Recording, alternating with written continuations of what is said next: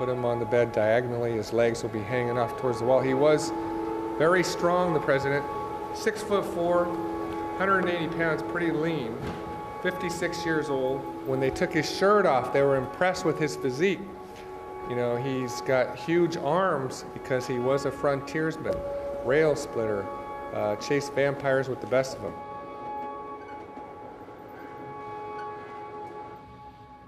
So he will die 9 hours after he is shot, does not regain consciousness. So on that note, I think I'm going to have you guys take your last pictures. We have the greatest country in the world. Like, you got the freedom to do anything you want to do in the United States, anything. I've been in the Army since I was 16 years old. You know, it made me feel like I had a purpose, even though I may have did a lot of things that I regret, but you do it for a reason.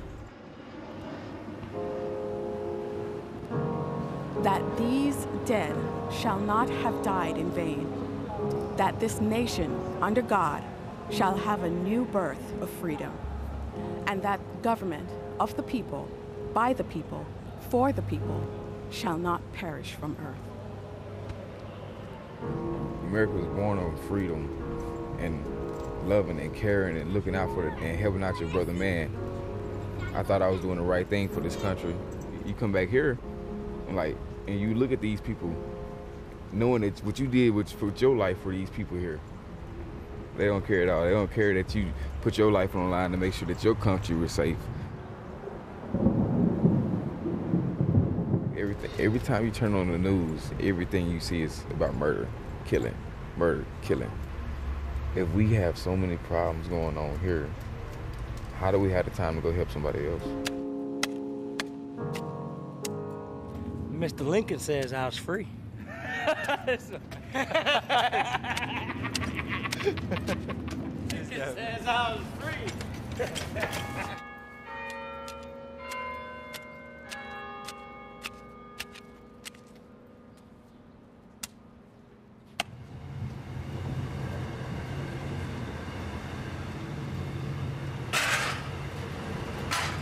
Take one moment of silence for Freddie Gray. 1 moment of silence, please. An innocent life was taken.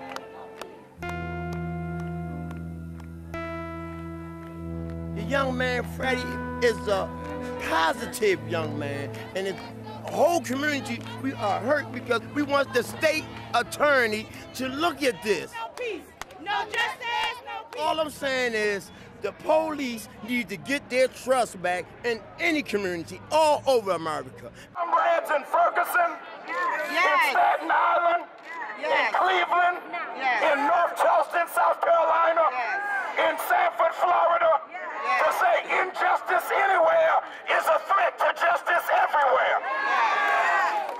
Suspension with pay is not enough. We gon' fight for Freddie Gray all night, all day. We gon' fight for Freddie Gray all night. This is just the beginning. It is not an event. It is a movement.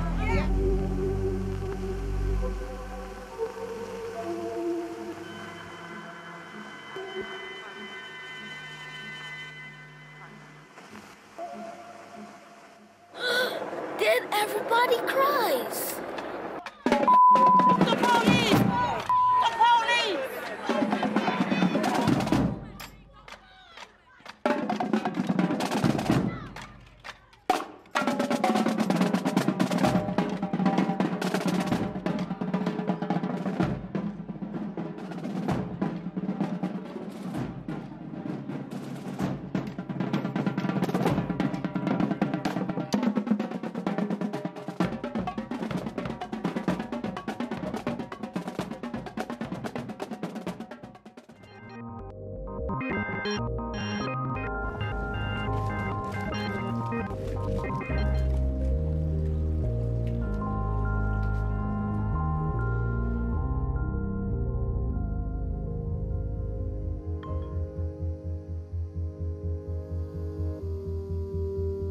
to be, you could walk off of one job and get another one. Now it'll take you 6 months to get one.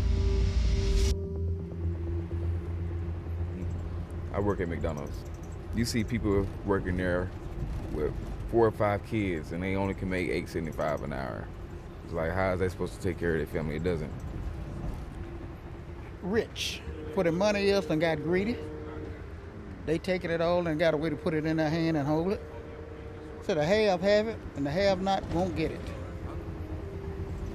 As long as they give you enough just to ease by, just to keep your mouth closed, everything else is all right.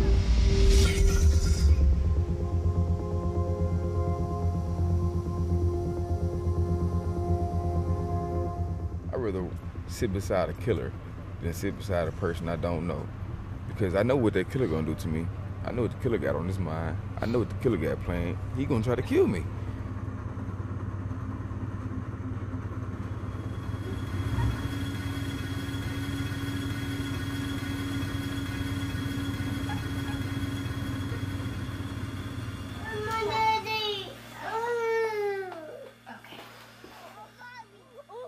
I'm biracial, so I never really understood the race issues that were out there until I moved to rural northern New York. Some people wanted to be our friends because we were so exotic. They didn't even know what kind of racial slurs to call us. I mean, they were calling us spics. We relocated to Plainfield, which is a small little farming town. You know, a lot of people said that it was kind of Will County headquarters for the KKK.